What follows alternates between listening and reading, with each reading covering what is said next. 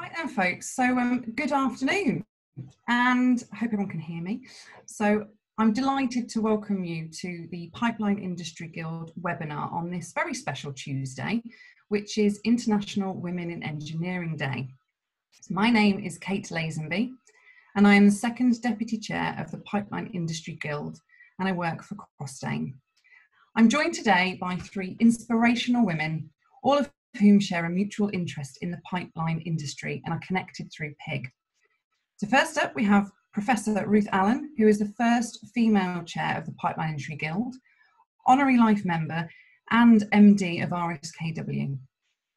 We have Jo Parker, past chair of the Midlands branch, former chair of the Utilities panel, and also an honorary life member of the Pipeline Industry Guild, and she's also the Director of Watershed Associates.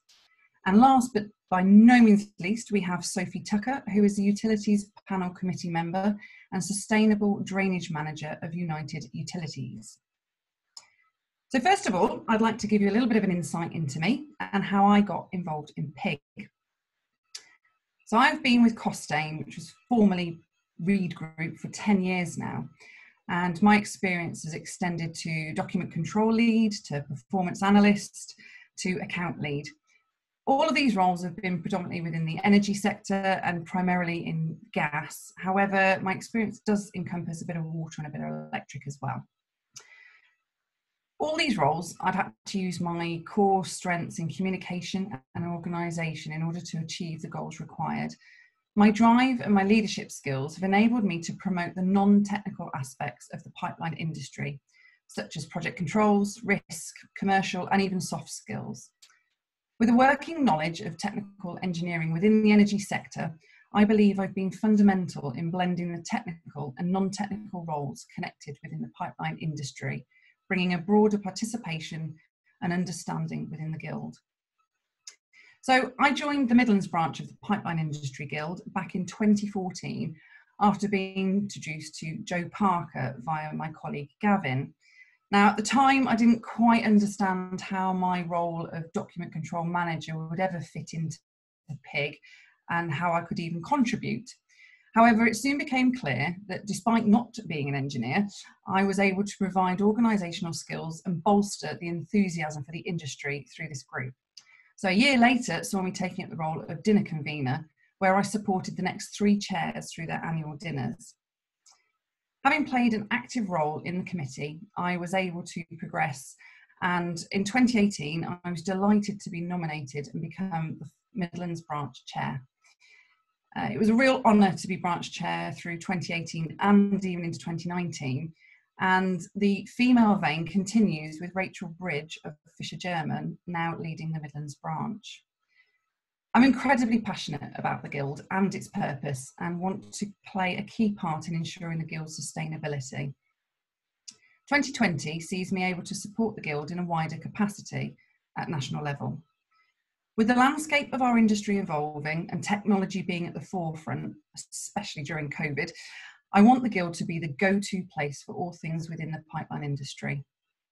One of my key aims is to promote equality and diversity within the pipeline industry. The Guild has been active for 63 years, yet it took until 2002 to have the wonderful Professor Ruth Allen at the helm as National Chair. 20 years on, and in 2022 it will be my turn. Let's hope it won't be another 20 years before we see the next female chair. So I'm going to show you a little video clip now, which is from Shell, and it's very apt for today's theme. So I'm just going to share my screen and hopefully this technology won't fail me. There we go.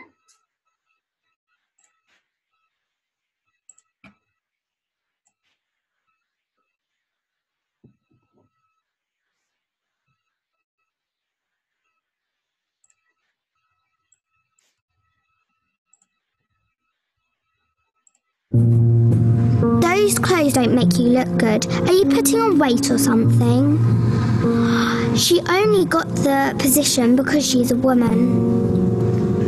You don't want to be an engineer. That's a man's job. These are real things women engineers have actually heard. Why doesn't your husband husband just let you stay home? Hey, sweetie, when you got a minute, I'll get a cup of coffee. Look who's wearing earrings today. You got promoted too? So we've only got one ladies' bathroom. It's up 3 flights of stairs. Nice breath, Sarah. Good to see you making an effort. File that for me. That's a good girl. Oh, great. I'm so glad there's another woman here. We won't tiptoe around you because you're a woman, you know. You still have to put in the same amount of work. So I guess you'll be starting a family soon, huh? Hey, guys, no swearing. There's a woman in the room. I don't think this university is ready for a female Are president. you sure you'll be able to handle this course? It's quite advanced. We'll do the more technical stuff, and you can take notes, okay?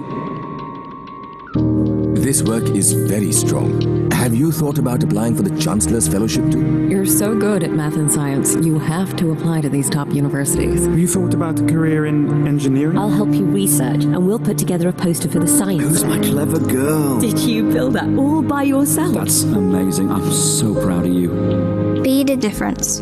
Close the gender gap. Let's make the future. And what would you say if you heard someone saying these things? I would say, why would you say something like that? I can do whatever you can do, and even if you do think that, we women will show you that we can do it. Comment below what you would say.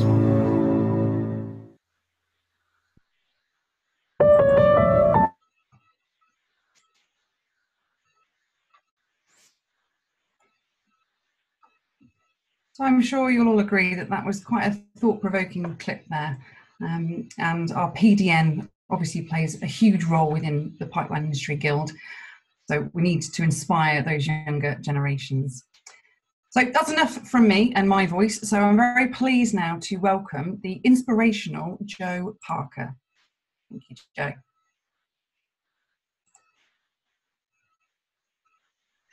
Well, with an introduction like that, it's follow that. But first of all, Kate, thank you very much for inviting me to join this. And I would say that Kate was an absolute rock in her role as dinner convener for the Midlands branch, and made a huge difference to my year as chair. So I really appreciated that. Going back a bit further though, how I came into the industry, well, I actually decided I wanted to be an engineer at the age of 14.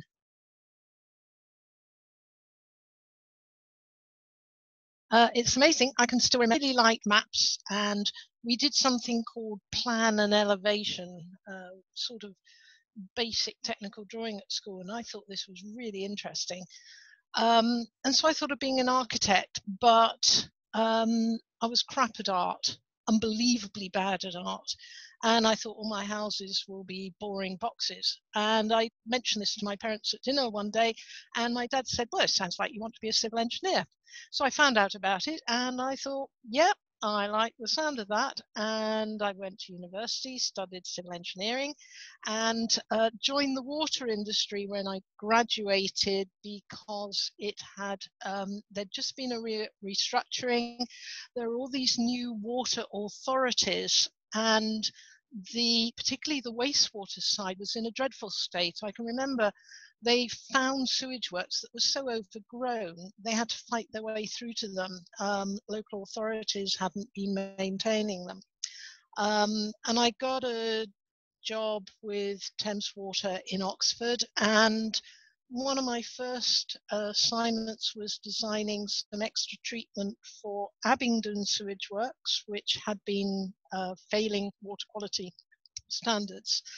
And so I had a go at designing that, which was a bit scary, but people did help me. And I then went out on site and actually saw it being built, which was brilliant, and also got me the experience I needed to become a chartered engineer. And I moved around Thames Water, and I actually decided I'd love to have a go at the operational side. So I applied for some jobs and started to be told, well, you've not got experience of managing manual labour, so you can't have an operational job. but I won't get experience of managing manual labour, unless I get an operational job. So I kept trying to get these operational jobs, and in the end, in order to get the right experience, I accepted a 1-year secondment to a charity in Afghanistan, which did get me the job of managing manual labour, Afghan well diggers, interesting challenge. And when I came back, I was made manager of some water treatment works, and from there on, I worked a lot in operations. I moved to Wessex Water, and there I looked after leakage for the first time. And this, I don't know what it is about managing water networks and leakage particularly, but I found that fascinating. And I think that's what got me interested in pipes. And from then on, I sort of moved between production and pipes. And I think it was actually Matt Rolat, who some of you remember, who persuaded me to join PIG when I joined Three Valleys Water, which is now Affinity. And so I was active with the Southeast branch. It's interesting, some of those comments on Kate's film, because little story, from Three Valleys, I moved to North Surrey Water as operations director, and I was on the Southeast branch at that time, and was actually quite interested in being chair. And the chair at the time said, yeah, he was sorting out all the roles. So I said, what's going to happen with appointments, you know? And he said, don't worry, I've got it all sorted. So I said, well, if you're sure. And he said, no, I just need to sort a few things out. And he came back to me a number of weeks later, when I'd been sort of waiting, and said, right, I wanted to ask you about your role on committee. So I thought, great, now's my chance to say I'd like to be chair. And he said, would you be secretary? Now, I was director of operations of a water company. I wonder how many other director of operations of water companies have been asked to be the secretary of a branch.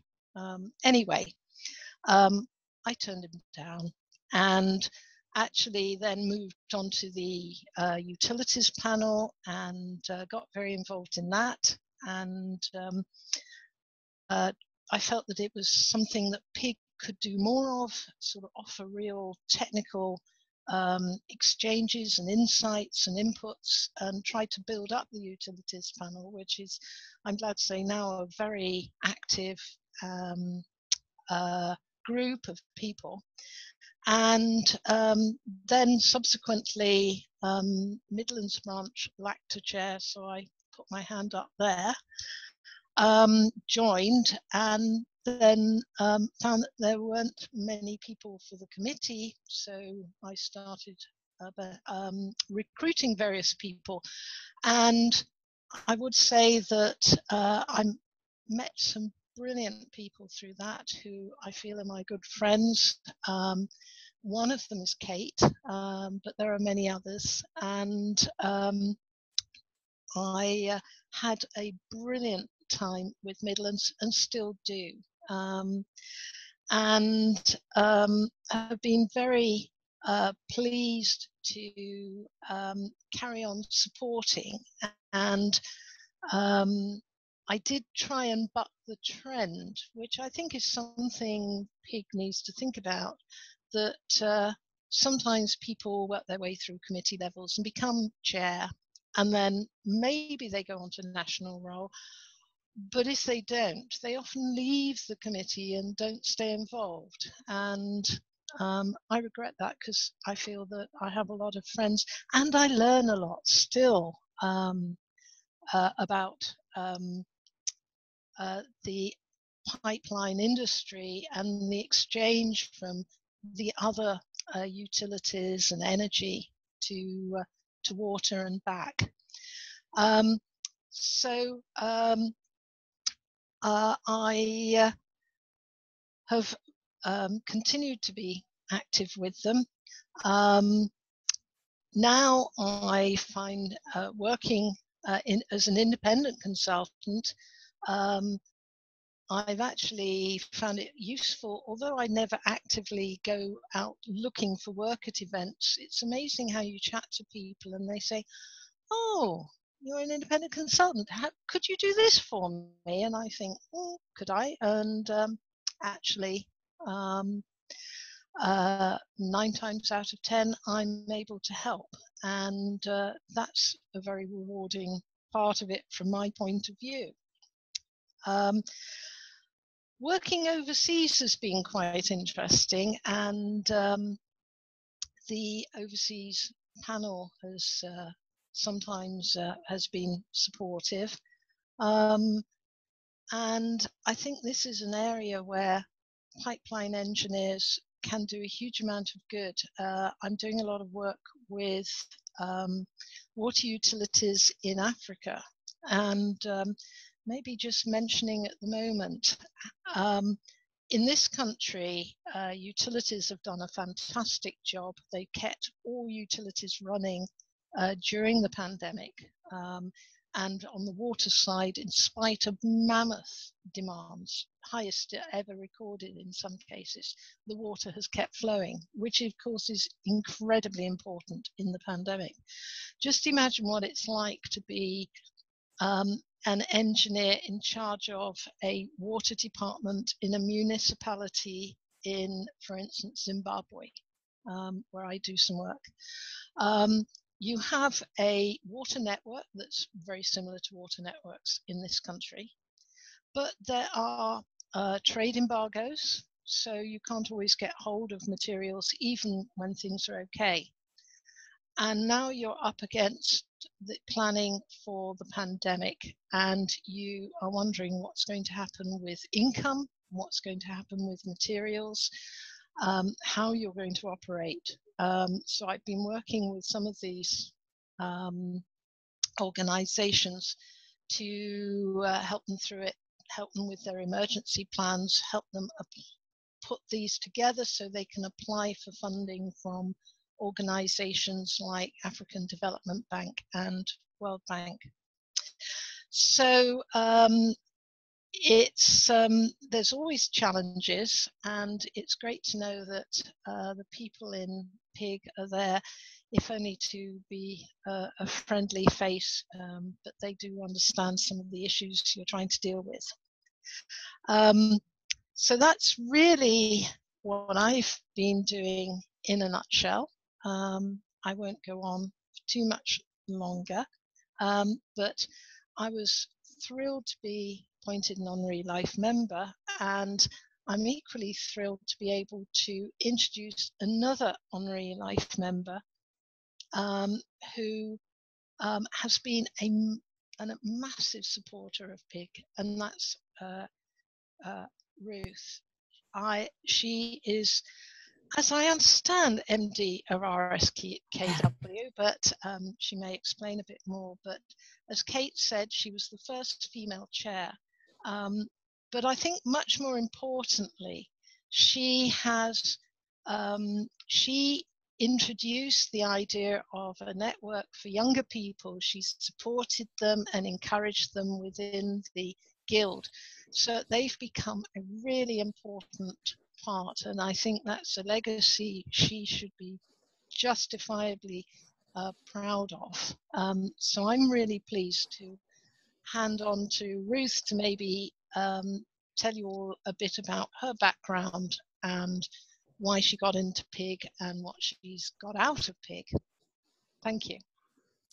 Thanks very much indeed for that, Jo. I think you've been very modest about the things you've achieved, particularly internationally. I think it's fantastic for us all to hear about those sorts of things and appreciate how difficult things can be in different countries. So what I want to talk to you about is a bit about me. So my credentials for being here are that I am a chartered civil engineer.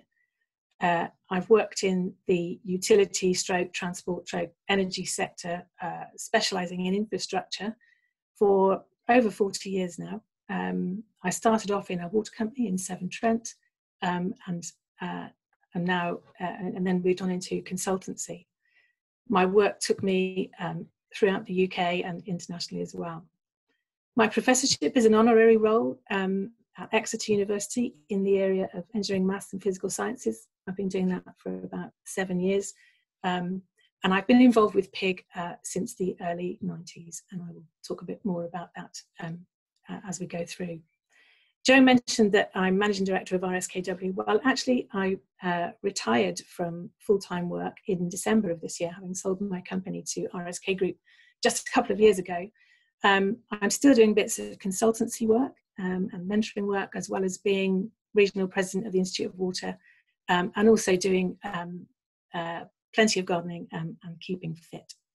So those are my credentials for talking to you today. The things I want to cover talking inspiration for people to study STEM subjects, for people to do civil engineering, a bit about the inspirations in my career, and how all of us need to inspire people. So I'm going to pick up some of my best bits along the way and the learning points that I had, and also how I think the Guild and engineers can help manage and improve diversity. But before I do that, just a few stats. The UK has the lowest percentage of female engineering professionals in Europe. So that's 12.3%. That's back in 2018. In places like Bulgaria and Cyprus, they have a 30% female workforce, so vastly different. And in 2017 in the UK, only 15% of our engineering undergraduates were women. In India, and 30% of undergraduates are female. So there's quite a lot of work that needs to be done there. And we need to at least double the number of UK university engineering students in order to meet industry demands. Just like in World War II, and if you were at the awards lunch last year where I spoke, I talked about what happened with women engineers in World War II, where women became a prominent part of manufacturing and engineering due to a shortage of the workforce, which is indeed what we have now. And there's a lot more information about all of that on magnificentwomen.co.uk if you want some more information. Recent studies indicate that companies are about 15% more likely to perform better if they have a diverse workforce too. So it is really important. Some really interesting stats that I unearthed when I was looking at this is that girls interviewed around the ages of 11 to 14 would, 46% of them would consider a job in engineering compared to about 70% of boys. But by the time that got to girls aged 16 to 18, that figure had dropped to 25%. So there's quite a lot of work to be done there. In all STEM A-level subjects except chemistry, more girls get A star to C grades than boys, and that includes things like further maths, ICT and design and technology. And also that young people attending STEM careers activity in the previous 12 months were over 3 times as likely to consider a career in engineering. So the potential is there. We just need to inspire these young people. So moving on from that to my own inspirations, how did I end up here? Well, my physics teacher was a great inspiration to me. John Tobin, his name was. I studied Nuffield physics at A-level at school. I was the only girl that did maths, chemistry and physics A-levels. Nuffield physics was all about learning through experience rather than learning through memorizing equations and so forth. And one of the things that we did was to build a model bridge and test it to destruction. So then I became interested in engineering, and my physics teacher just encouraged me, as did my parents, who, bearing in mind that I went to university in 1976, and women got equal pay in 1972. So, you know, things were changing a lot around those times. Actually, on that point, if you've never seen the film Made in Dagenham, which is all about that equal pay story, please watch it, because it is just a fantastic insight into the way things were then. So my parents were supportive and inspirational in that way. Then I met John Banyard, who also inspired me. My first job was with Severn Trent, recruited by John Banyard. Some of you will know John. He was a director of Severn Trent and a past president of the Guild. I was also lucky enough to meet Baroness Platt of Writtle. Baroness Platt was president of the Guild a number of years ago, and she was an aeronautical engineer in the war. What a fantastically inspirational woman. And she has done so much for equality and so forth. She chaired the Equal Opportunities Commissioner. I had been invited to take on the role of National Chair of the Guild. And as Kate says, that was the first time this had happened.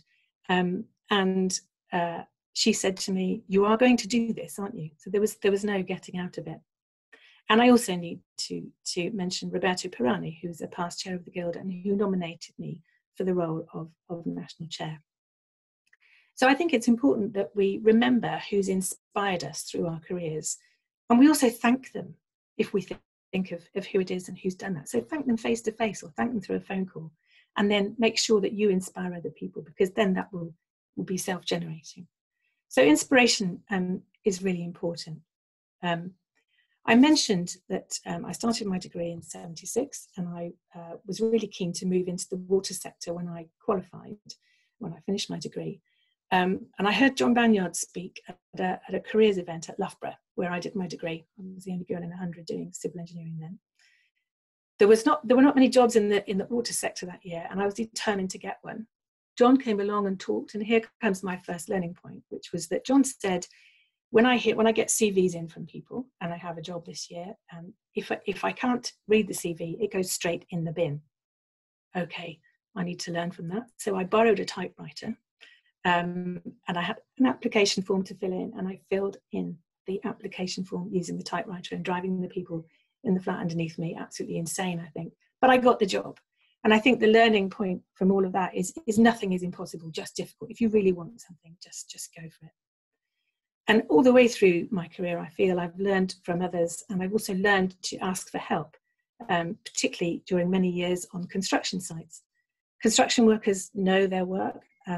They'll explain it to you and be pleased to do so. I felt I really learned an awful lot more about civil engineering when I came to work on site. Engineering also allowed me to travel. I worked in countries from America across to Borneo and all other places in between. I've also had the opportunity to learn another language, so I'm also fluent in Italian now because of work that I'd done and learning that I was able to go through. I also learned that in business and in construction, it's okay to be nice. Be kind to your network, help them, and they will help you. It works. You don't need to be aggressively competitive to get on in life. A big heart and a kind soul always wins out. As Peter Laws, ex of Clancy Docker, I think many people may know him, said to me once, people do business with people they like, and it's very true. It's also great to be able to demonstrate, I think, your passion for things you believe in. As I mentioned earlier, I was introduced to the Guild in about 1991, having just returned from maternity leave after having my first child, by the lovely Roger Stokes, who was my boss when I ran the pipeline technology group at WRC. So I got involved in the Wales and West branch. I was secretary and then chair, and sat on what was then the Guild Council. An interesting story for you related to the Wales and West group, and shows the inclusive nature of the Guild, really. My second child, Harriet, came along rather earlier than expected, about 9 weeks early. So she was supposed to have arrived after the AGM, and in fact she arrived before it. So what was required to happen was that I took Harriet to the AGM, complete with grandma to look after her, and managed to run the event and go through it with the whole huge support of the whole committee there. So again, I think that shows how wonderfully inclusive the Guild is. I always had a passion to support young engineers. And one of the meetings of the Guild Council, which was the forerunner to the Guild Board, somebody at the meeting said, "It's really great to have a woman involved in the Guild. How can we get more women involved in the Guild? What do you think we should do, Ruth?" And I said, well, I think if we just had an initiative to bring in younger people to the Guild, by default, that would be a more diverse group of people that we would bring in, and there would be more young women in that. And they said, okay, great, you do it. So that was then how the youth initiative started, and the PDN as it is now. And I think good ideas have legs. your passion will inspire others. So as soon as I started to do this work, everybody in the guild got behind it, and we have the wonderful, thriving young people's network, or the professional development network, as it is now, across the UK. It's fantastic. Youth and enthusiasm and energy is infectious, and the diversity in the guild, I think, continues to transform it. The Ruth Allen Award, if we just look at the number of people and the diverse group of people that have won that, I think it shows that a great inclusivity benchmark for the Guild. So I've had a fantastic time in my career. I've done technical innovation, I've travelled, I've been CEO of small and large companies, and I've started my own business. The final point that I want to make takes me back to the stats that I mentioned at the start. We do need to inspire and encourage tiny problem solvers at primary schools, I think. We need to support children and teachers and parents in understanding what engineering is about and what great and exciting careers there are available, and that there are many routes to becoming an engineer. And I know Sophie is going to pick up on that when she talks in a minute. We need to keep that support up through school and university so that we address the shortfall in engineering resources in the UK and cultivate the diverse workforce that is so essential to encourage different perspectives and drive the innovation that we need. I believe the Guild has a role to play in this, and I am definitely willing to help. So that's all I want to say now, and I would like to pass across to Sophie Tucker. As mentioned earlier, Sophie is Sustainability Drainage Manager at United Utilities and a member of the Guild Utilities Panel Committee. So Sophie, over to you, please. Thanks, Ruth. Two great speeches so far, and an insight into your career, both inspirational. So thank you for that. Tough acts to follow. So yeah, those of you that don't know me, as Ruth just said, I'm Sophie Tucker and I work for United Utilities. So in my talk today, I'm going to share a bit of an insight of how I actually got into engineering.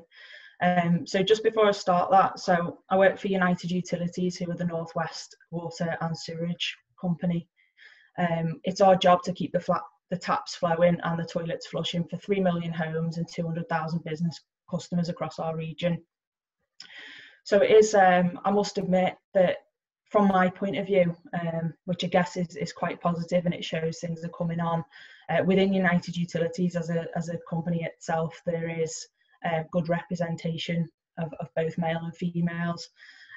However, there's certainly on the technical side, and certainly in the supply chain, engaging with contractors, it tends to be more males that I deal with day to day. So I was recently asked the question about how I actually got into a career in engineering, and my response really was, actually it was totally by accident, which then I started to think, well, okay, I knew I always enjoyed finding solutions to problems. And I also reflected and recognised that I was reasonably good and always enjoyed STEM subjects. But then it made me think, and if I sort of go back to where I was when I was in high school, certainly around the career advice that I was getting, engineering was never once mentioned in any career advice or discussions, and also apprenticeships were never discussed. So once I finished my A-levels, so I did A-levels in the sciences and physical education, and then I was promoted to, I had a part-time job and I was promoted to full-time. So I also recognise sort of my background and where I come from. So, you know, neither of my parents have got degrees or ever went to university, from a reasonably sort of low income household. I had the best parents in the world, you know, that always encouraged me to aim high, but it's fair to sort of recognise and acknowledge that a career in civil engineering wasn't really a typical path for me, really. So yeah, I got a full-time job, but then after that I was thinking, well, what do I want to do? You know, that was working in retail, that was clear, that was not something that, you know, interested me. I found that I was fairly bored. And to be honest, at 21, I managed to get an apprenticeship for United Utilities, and that was problem solved. You know, earn while you learn. There's that route in So I guess reflecting on a lot of what Ruth has just certainly talked about in her discussion, it does make you think, well, actually, what can we all do to try and inspire the next generation to try and normalise and bring more female engineers into the industry? Because as you say, diversity from all angles, you know, is really important to have that collaboration and diverse workforce and find solutions to problems. So in terms of my role in the Pipeline Industries Guild, I've been involved with the utilities panel since I think it was summer 2018, so reasonably new to the guild. I joined the guild because I met Phil Clisham, who delivered pipeline design training to United Utilities over, I think it's about a 4 to 6 week period, which is funny really, because when we think of pipelines, I've done my degree in civil engineering on day release sponsored by United Utilities, but in doing that, when you think of the different modules that you study, a lot of it was more focused around sort of buildings and structures as opposed to sort of thinking of infrastructure design and pipeline design. So yeah, it was interesting that I was doing my civil engineering degree part-time, but the company still felt like they needed to potentially source additional training that was specific to sort of pipeline and water for United Utilities. So yeah, I just think it's really important to think, how can we as well engage more younger people and more females in the work that the Pipeline Industries Guild does. And in the sort of 20-25 plan, I know they've been looking into how they can make it a bit more inclusive and encourage greater membership from more younger people as well as more females, and I think that would be a really good thing to do. I've had some conversations with people on the PDN in terms of how can we do a bit more in terms of STEM engagement, actually get out there and talk about sort of our careers and our journeys, and just try and encourage more people to find a career in this space. So I at United Utilities, I've done a number of roles. So after doing my apprenticeship, I got a role in operations. So basically the team that maintain the assets and infrastructure to deal with customers' flows, they call it, from sort of Bath to Bay.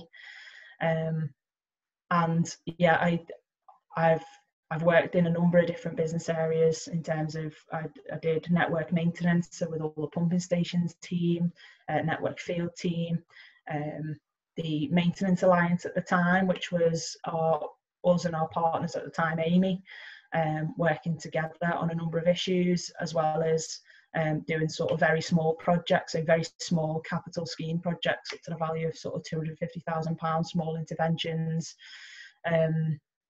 Sewer flooding mitigation, where unfortunately, you know, customers that are impacted, seeing if we can mitigate the properties and stuff like that. So there's so many different roles and so many different people that I've had the pleasure of meeting and working with, that what I'd like to do is think, how can we, you know, if someone says, what is an engineer? Actually, what you find is the different people that you speak to, although they're all in some respect working in engineering, you know, we all do different roles and we're involved in different things. So I think that's really important to talk about and let people know what's available and what's out there.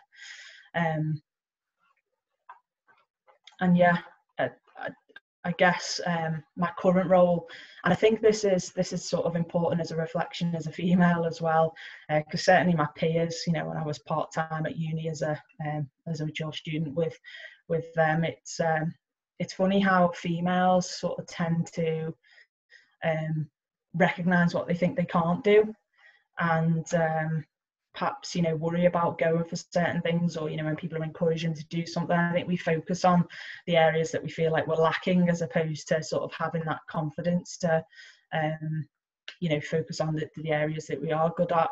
So I think it's great to have heard from Jo and Ruth and Kate, to just see them as role models as well, absolutely, because I think that's really important to inspire other females, you know, to push themselves and progress through their career. So reflecting on something that Ruth talked about as well, was about learning to ask for help and learning to ask questions. So something that the Guild has been really good for me and my development. So I'm actually only a graduate member of the Institute of Civil Engineers, and I'm currently capturing sort of all my evidence base to go through that professional development. And one thing that's really great about the Pipeline Industries Guild is actually that introduction to a network of people that are so sort of kind and generous with their time. And if you ever got a problem or something that you want to discuss, it's absolutely brilliant that they'll, take that time to sort of help you and explain things and make sure you understand. So it really is invaluable. And of course, although I actually do the role as technical secretary to the utilities panel, what's great about that is every meeting that I attend, I actually go back and do a big reflection and record all that CPD hours and what I've learned just from listening to a number of experts around the table. So it is a really great thing to be involved in. And, where I am in my career, it's okay to know my limitations, but it is really great to be able to engage with a network of people who can sort of help me and answer a lot of questions, which they do all the time. And yes, that's really what I wanted to talk about and share with you today. So if it's okay, I'm just going to hand you back to Kate, who's going to summarise and do some closing remarks for us.